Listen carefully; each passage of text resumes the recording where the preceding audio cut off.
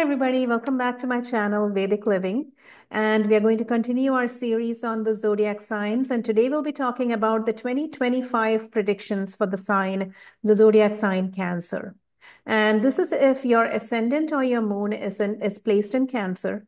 And I do want to remind you that this is the sidereal Vedic degrees. This is not the zodiac sun sign for tropical astrology or Western astrology.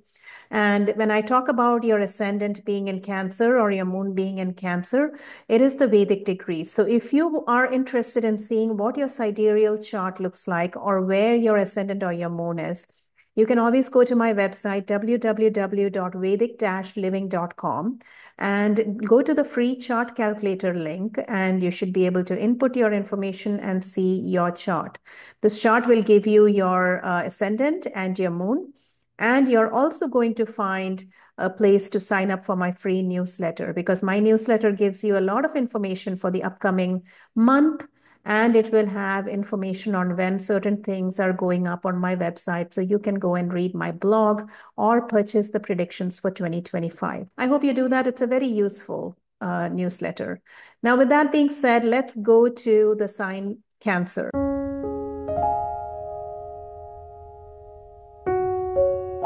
If your ascendant or your moon is in Cancer, that means that this coming year, you're going to have a lot of changes going on in your life, because Jupiter has been transiting since April 2024.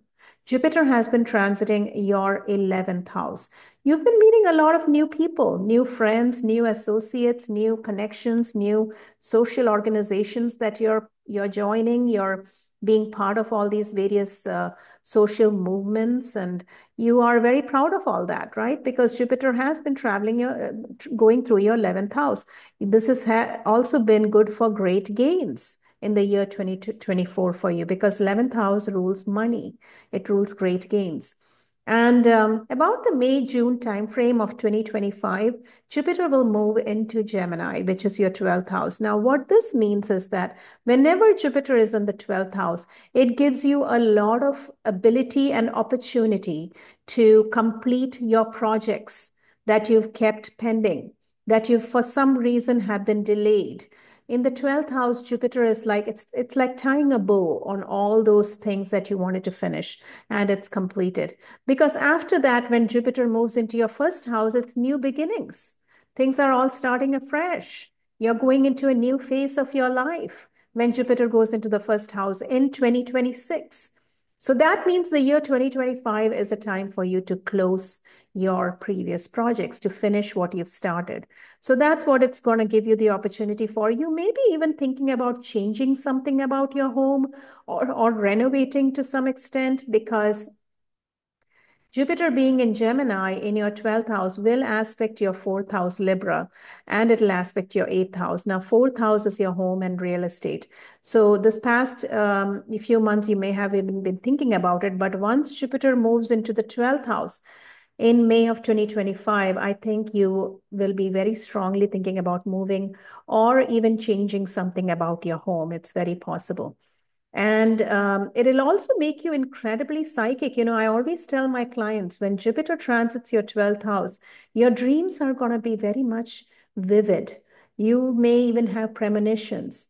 You should keep a dream journal when Jupiter goes through your 12th house, for sure, because you are receiving a lot of messages. It's almost like the channel is open between you and the spirit world, and you're constantly getting these messages. So this is definitely a time for you to pay attention to your dreams and your psychic and intuitive strength. You're going to have gut feelings about things. You're going to have like a psychic intuitive feeling about a certain place or a certain person, and these are all very, very strong. And that's the knowledge Jupiter gives you in the 12th house. It gives you all this amazing knowledge that you can use in your life, and it can also make you very, very spiritual.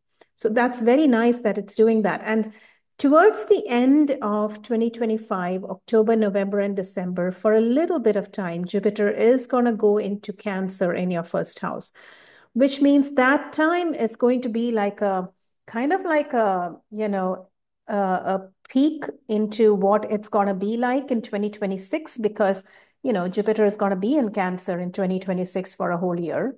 So this 2 month period is like a trailer to the movie that's yet to come.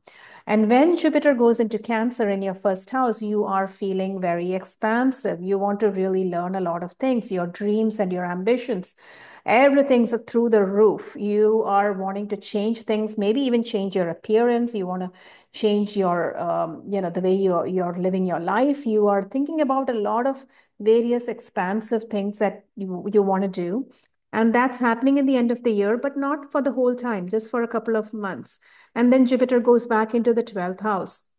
Now, the whole time from about June of 2025 till June of 2026, except for those 2 months, October, November 2025, the rest of the time, Jupiter is in your 12th house, which means you may be thinking about traveling to foreign lands. Foreign travels is part of the 12th house. If you've had visa, immigration related issues, those things are going to be resolved when Jupiter transits your 12th house.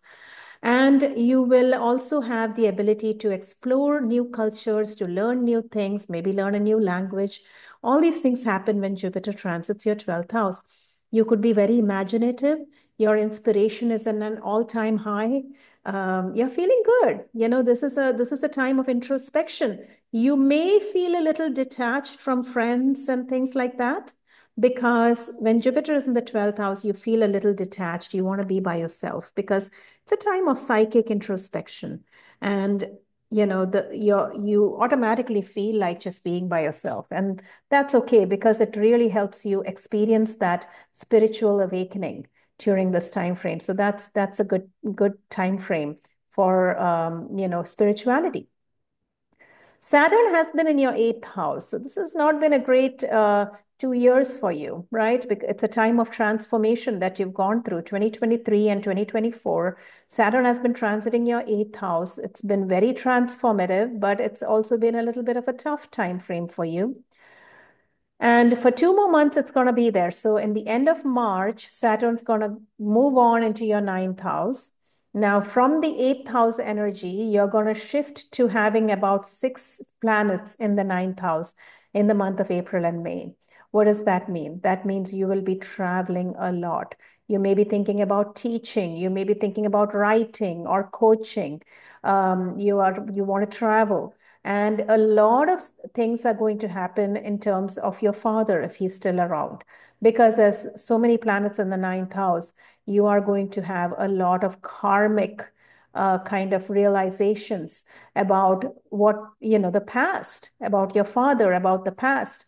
And if he's still around, there's going to be a healing to that relationship. You're going to be able to resolve a lot of things that were pending in case of your father, and that's going to be a big deal in the coming year.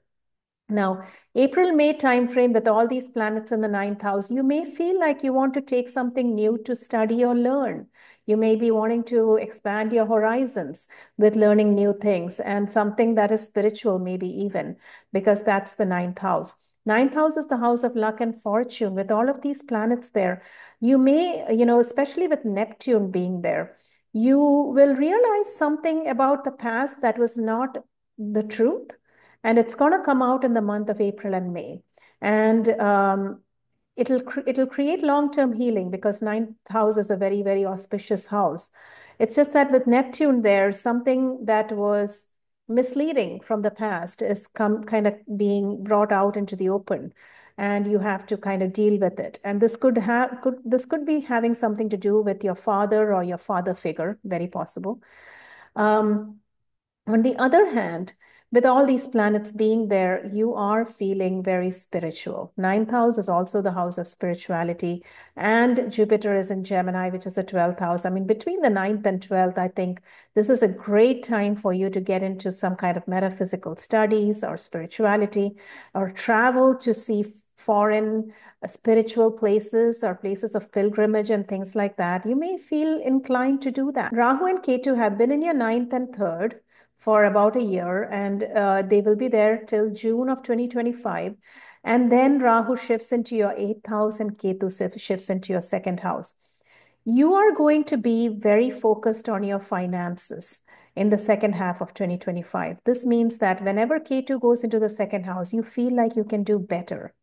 The thought crosses your mind that, you know what, maybe I should be making more money, or maybe I can have another revenue stream to my business. Maybe I can expand my business. Maybe I can look for a different job. Those kind of thoughts cross your mind when Ketu comes into the second house because you really feel like you want to expand your financial status.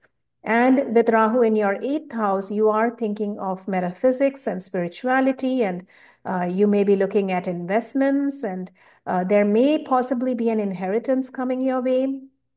All of those things can happen with eighth house Rahu. Now, one thing I do want to caution with eighth house Rahu is that you could feel a little stressed out with this placement. Eighth house rules your subconscious mind, and Rahu can magnify everything in your subconscious mind. So, if something is happening around you in a normal sense, you may not have thought too much about it. But when Rahu is transiting your eighth house, it becomes expanded in your mind, and you can get really anxious and stressed out about it. So just watch your stress levels during this time frame in the coming year and a half after June of 2025, because that's when Rahu is transiting your eighth house. And use the time for all the positive meanings of the eighth house, which is to learn something metaphysical, learn yoga or meditation. Meditation will help you deal with your stress, and you could even pick up like a spiritual book to read or something like that, because this is a time, with all the planets in the ninth house, you can learn something new as well. You're feeling that you want to do that. So that's a way to kind of, bypass the ill effects of that transit and get to the positive effects of that transit, because nothing in the chart is really set in stone. There are ways to find the best way to use that energy and to deal with the negative effects in a better way. Okay. Now, we talked about the nodes, we talked about Saturn and Jupiter.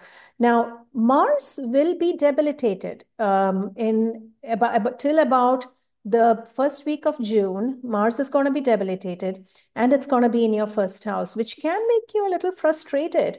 April, May, June, you may feel a little frustrated about life and things, because debilitated Mars going through your first house, you may feel a little triggered, like you want to be angry with somebody, or it's just that people around you are triggering you more. There's more incompetence around you, maybe, or something like that, where you want to feel a little upset, or you have anger building up inside. So there's another reason why Rahu in the eighth can help you in terms of avoiding the stress by learning meditation or something like that, because Mars being in your first house, you are feeling a little triggered by things. And this is April, May, and June of 2025.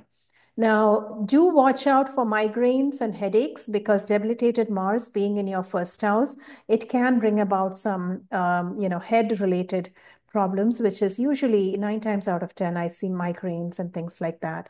So watch out for that. And another thing is, when Mars is transiting your first house, it will aspect your fourth house. So something about your home you may not be happy about. There may be unforeseen repairs or something that is frustrating you. So, just watch out those months of April, May, and June of 2025. And I think the rest of the year is going to be amazing for you, as long as you're focusing on the energies of the houses where the planets are bringing you positive results. With that being said, those are the predictions for the sign of Cancer for the year 2025. And I'll see you next time with the predictions for Leo. And until then, thank you so much for coming to my channel. Do subscribe and like my videos. And I'll see you next time. Wish you all the very best. Thank you.